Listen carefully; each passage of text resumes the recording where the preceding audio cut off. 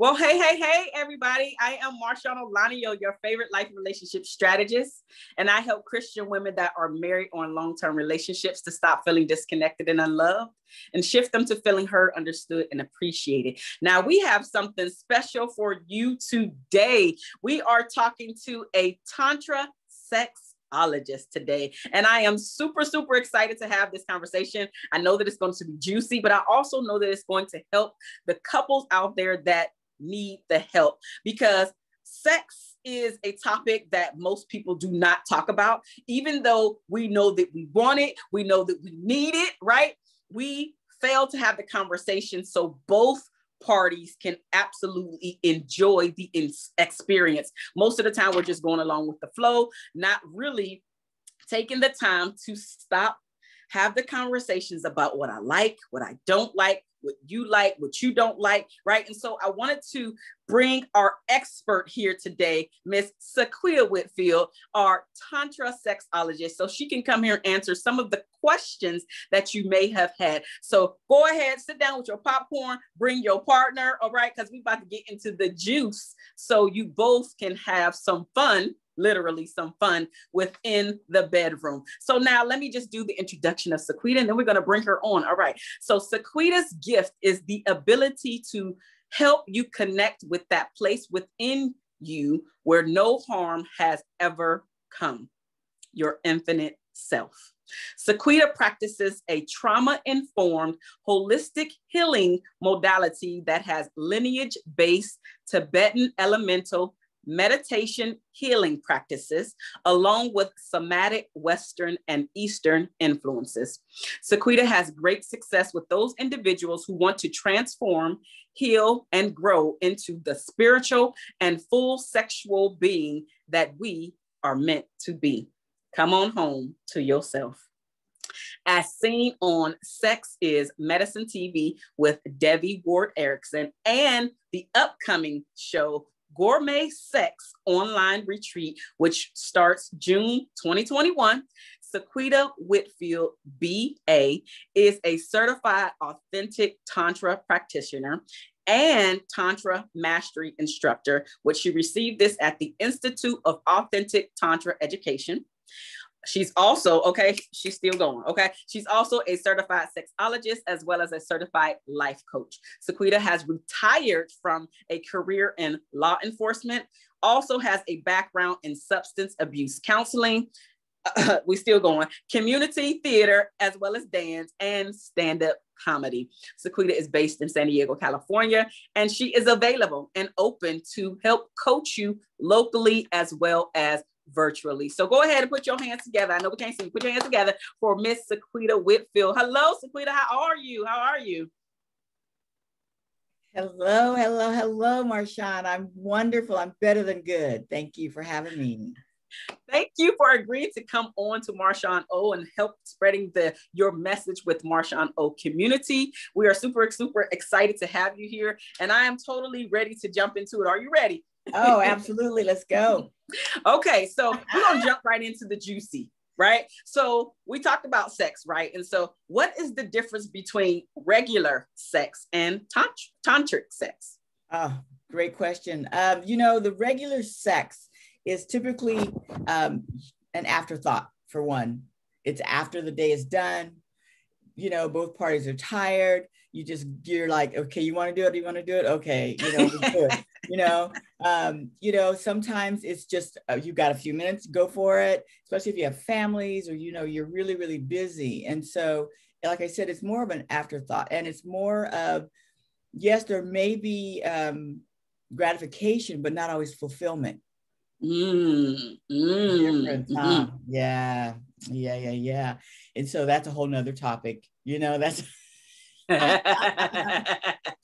and tantric sex is more, it's slower, meaning like it's more intentional, it's more deliberate. There's usually a beginning, a middle, and an end. There's more of a sacred sexuality component to it, meaning when I teach couples, it's to teach them to make that connection on purpose. There's been a lot of controversy about putting a date on the calendar, setting a date for, you know, people seem to think that that's like cold or impersonal, when in actuality, if you go into it with a more sacred sexuality aspect of it, it's on purpose, it's intentional. You make a date with each other. You are saying to your partner, we are doing this together. It is a team sport. You know, it's like, we want this.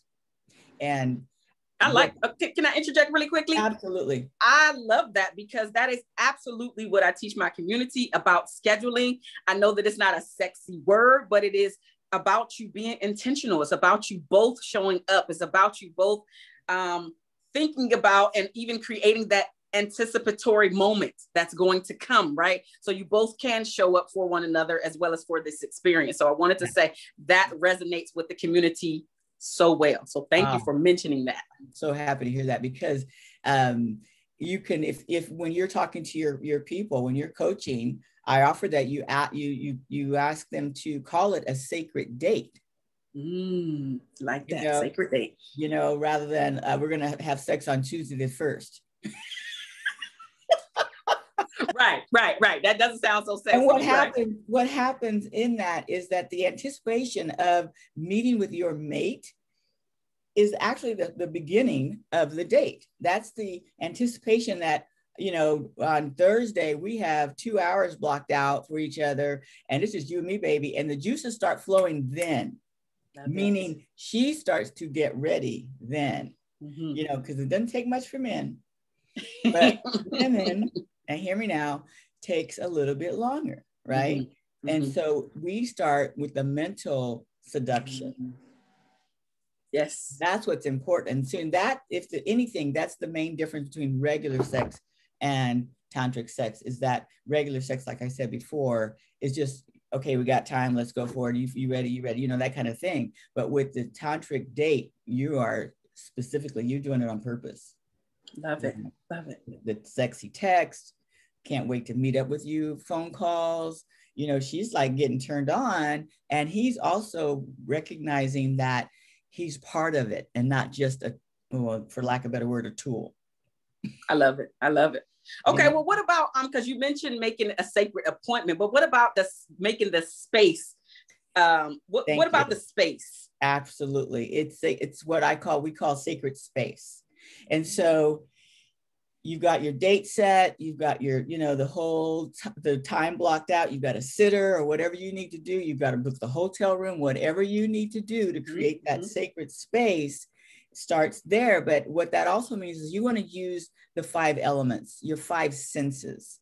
Okay. And you can create this space together for the first time you actually do this sacred date. And then going forward, one of you can choose who's going to set up the space tonight. You know, and he can set up one night and she can set up the next. But what that looks like is your 5 senses. You know, you've got your fire. So that's going to be a candle, or, you know, something pretty to look at and associate with the color red. Maybe it can be a red candle or red light bulb, you know, but you want to ignite that fire, which is in your sex chakra, the fire element. And then you want to engage your earth element, which is taste. So you want to maybe create some hors d'oeuvres or chocolate or fruit or something that both of you agree on. Yeah, this is what we want to have in our space. Okay. Right? Okay.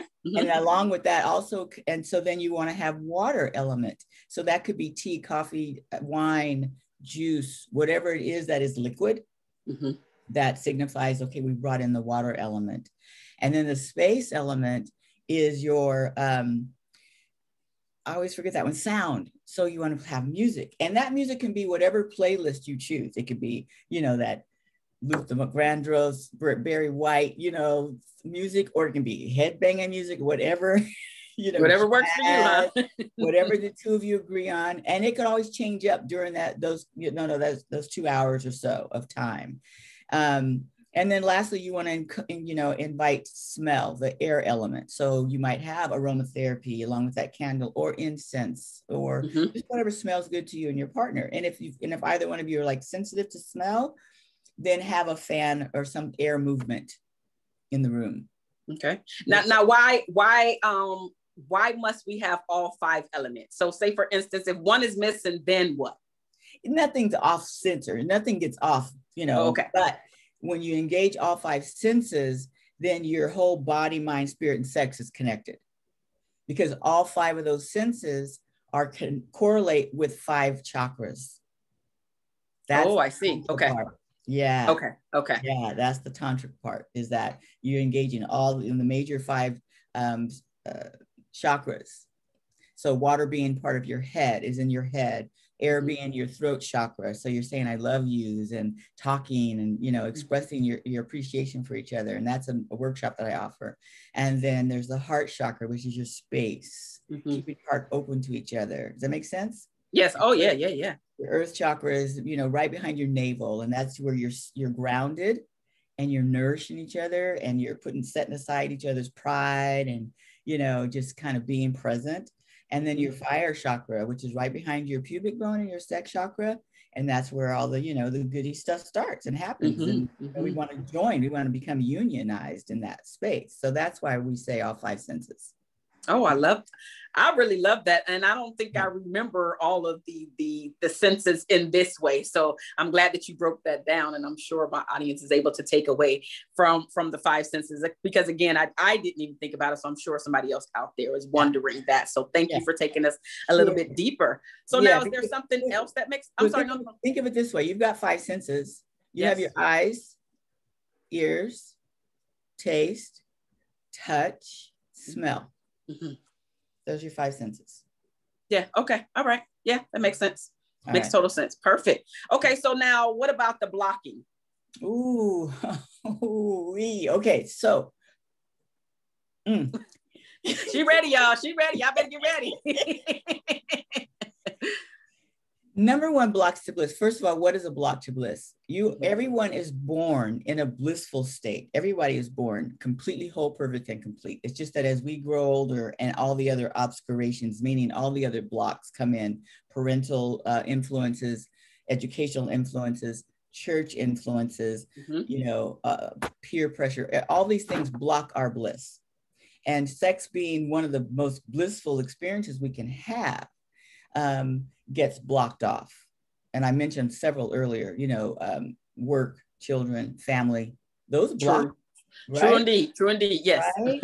Those get in the way of experiencing pure like connection with each other. We're talking about sex between, you know, you specifically said Christian couples. Yes. Okay.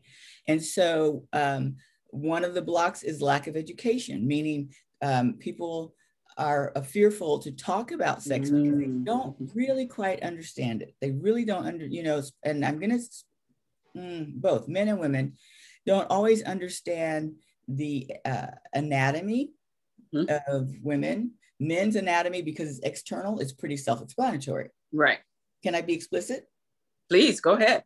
So, so men have a penis and they have testicles. And in Tantra, we call the men's penis a lingam, and their testicles jewels. So it softens the language. Okay. And it's sexier. Whereas women's sexual genitalia is internal, and the only thing external is the clitoris and the vulva, the labia, the minor and major labia, and the beginning of the introitus, which is the opening of the vagina. In tantric speech, we call the vulva the yoni, which is softer, which is the Hindu word for vulva. The vulva is actually the outside of the woman's genitalia, where we used to say, people would say, oh, that's your vajayjay, that's your coochie, that's your, so uncomfortable calling it what it is, you know, and it's not the vagina. The vagina is internal. It's actually the canal. Okay. Yes. The clitoris we call a bliss pearl.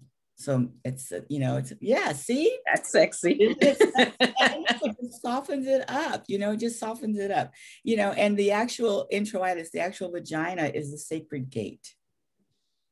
Yeah, love it. Right? Love it. Yes. You know? And so the lingam is your, you know, your jade gate, which is, you know, it goes into the sacred space. It's a light of, you know, the wand of light. You know, so it's just, you know, when you can incorporate those sexier words, then it's easier to become familiar with the body. Okay. That's the lack of education part. Because if a woman can say, could you touch my bliss pearl this way or that way, please? he's more apt to, and I guarantee you, more apt to, oh, heck yeah. Yeah. Right? Yeah. You're right with the language. You're right. Because it makes it sexier. Yeah. Yeah, for sure. It softens the language. You know, anus is the rosebud. Okay. Rosebud. Okay. Yeah. You know, so yeah, we have tantric speech. Lack of awareness. Now, this is a big one. Lack of awareness is, along with the educational process, arousal process for women. Men, their arousal process is pretty evident.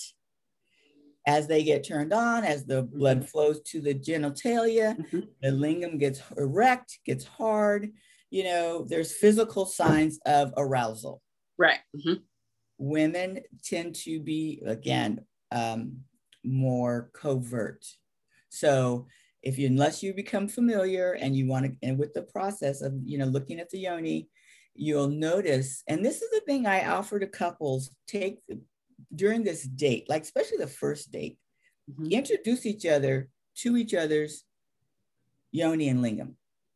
Even though I don't care how long you've been married, I don't care how long you've been together, you know, reintroduce yourself. Because after, like I said, it becomes an afterthought. You become familiar, you know, but reintroduce it. Have him take the time to really look. And this is uncomfortable at first, especially good Christian girls who are taught they're not allowed to really, you know, have enjoy it. It's dirty. Joy. Yeah. Good girls don't, bad girls do. And that's a big one, especially around the arousal process. So introduce each other to each other's, you know, yoni and lingam, and those sacred spaces. Because if he can notice, like when she's getting aroused, she becomes, her labias become more plump, more fuller, even though, you know, she becomes a little more wet. The clitoris, the bliss pearl will become more prominent. Okay. Things like that. There's more, but that's the introduction. You know, and it's funny to have him like not like looking like, you know, but just we're talking about like from a little distance, right? From a little about just really taking it in.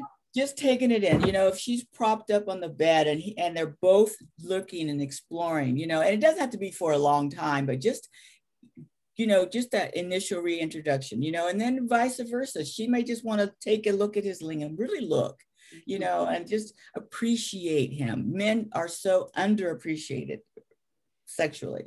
Because earlier I said they're most often looked as a tool, you know, like give it to me, do this to me, you know. And so he's a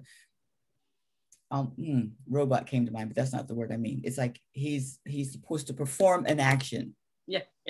Do it. Let's get to it. Okay. Yeah.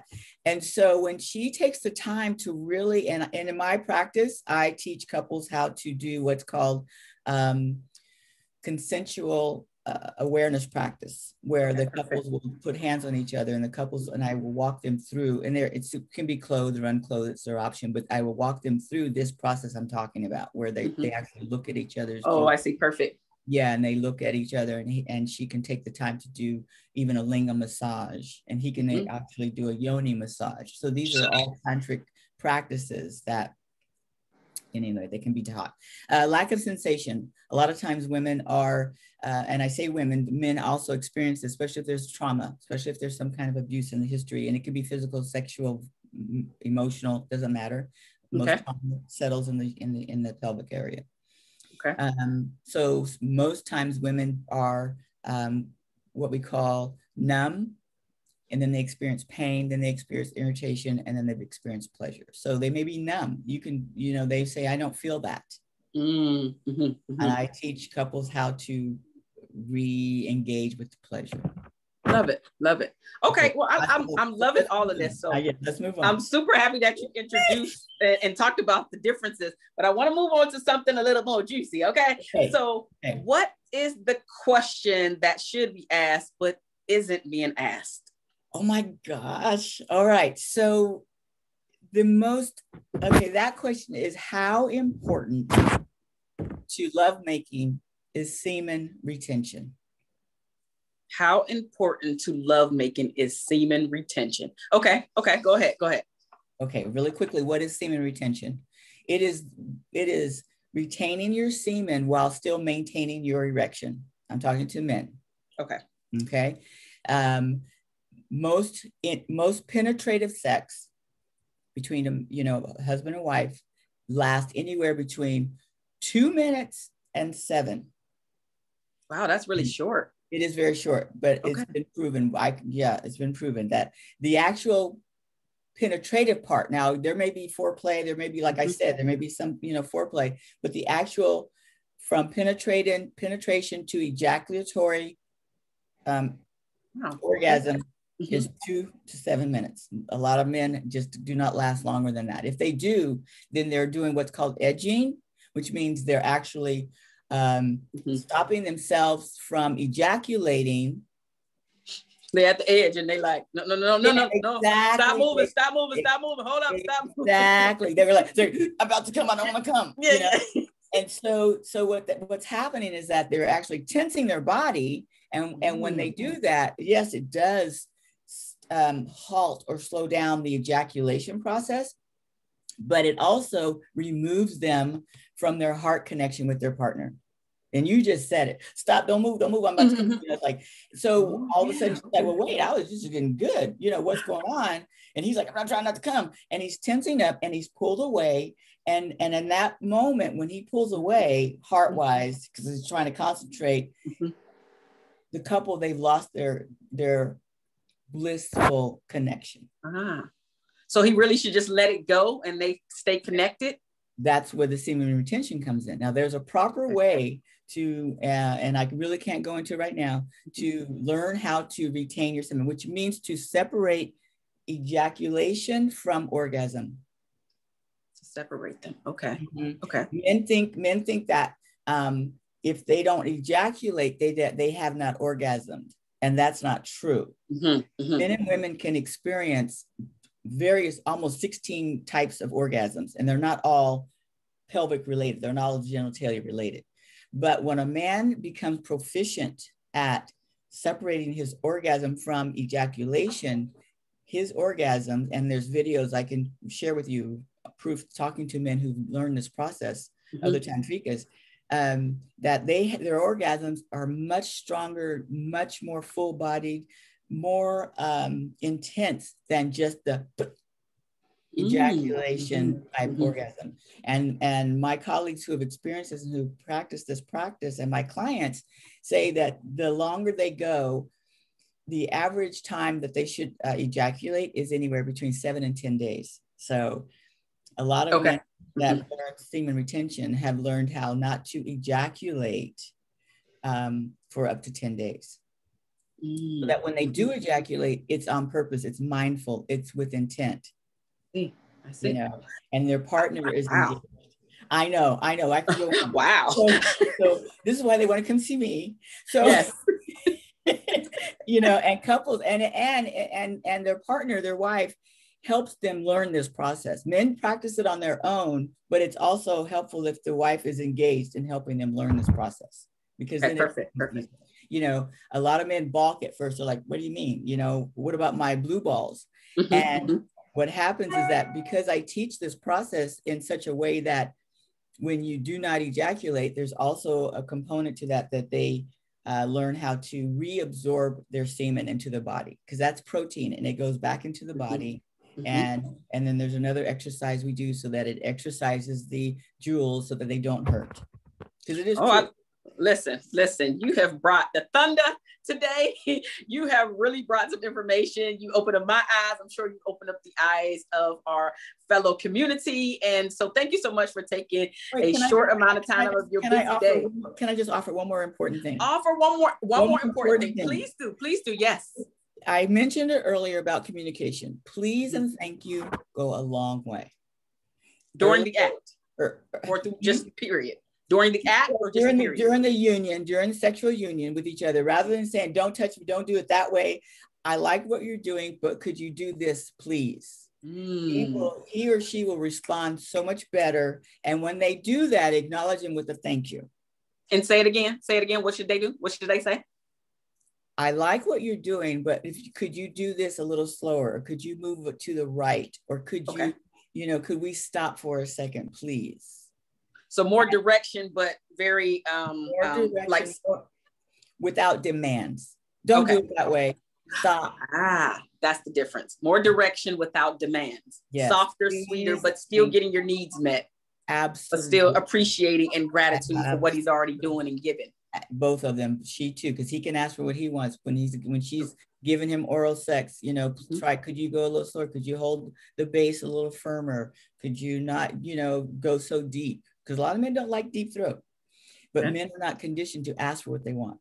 They're just so happy he's giving him oral. They're like, I ain't gonna say nothing. You know? just don't use the teeth. Even though that hurts, I'm not gonna say nothing because you're not doing it again for months. You know. That's true. So please and thank you go a long way. I love it. Okay, well, Miss Sequieta Whitfield, how can they get in contact with you? What are you working on? And do you have anything to offer them for free? I know I kind of ran it all to you, but yes. What are you working on? How can they get in contact with you, especially couples and or one partner, just to get started with you? Because you mentioned virtually as well as locally. So yes, give us the tea. Oh my goodness, thank you. First of all, I offer a 30-minute free consultation. So they can go to my website at simply-tantra.com and click on, you know, make an appointment now, book a discovery session. Perfect. They can reach me at Sequieta at simply-tantra.com. Gmail, you know, that's my email. I'm on Facebook, Simply Tantra, Facebook. Okay. Yeah. And any projects or any I don't have I'm offering a workshop for couples as soon as we can really safely connect. Wait, it was something going over your mic so we couldn't hear you. So I'm offering I would like to offer an in-person couples workshop, and as soon as we can safely, you know, and social distancely do that, and it'll be in the fall. And you can also find me as a Tantra Mastery Instructor at the Institute of Authentic Tantra. Wow. So ladies and gentlemen, especially if you're watching this with your spouse, definitely reach out to Miss Sequieta. She will help you reach your bliss, right? And get rid of those blockages and teach you all of the practices so you can have a closer bond, a better sex life, and a more intentional sex life. And one thing that I want to wrap up to say is that most people think that Tantra is really, what's the word I'm looking for? Mainly like the BDSM, right? What they think most of, from what I've heard, you know, they think that it's always involving the BDSM stuff. So I know that it's not like that. You've heard it here firsthand. Usually she didn't even bring it up. Yes, we ran out of time, so we don't have time to talk about it, but you see, she didn't even bring it up, right? So just keep your mind open, right? Be open to the conversations, not only with the professional, but also with your spouse. And so if you need more help in this area, right? Just to have the conversations, to feel more comfortable, right? So you both are relaxing, so you both can get the joy, right? And the bliss from your sexual experiences, definitely reach out to Miss Sequieta Whitfield. So thank you so much for coming today. I really appreciate it. Okay, family, MarshaunO'Laniyan here. I cannot wait to bring my next expert to you, and so we will be doing that in the near future. So definitely go ahead, reach out if you need some information from me just to talk about relationships in general. Reach out to Sequieta if you want to talk about your sexual relationship, right? So definitely thank you so much for coming today. Thank you so much for tuning in, and I will see you all next time. All right, bye now.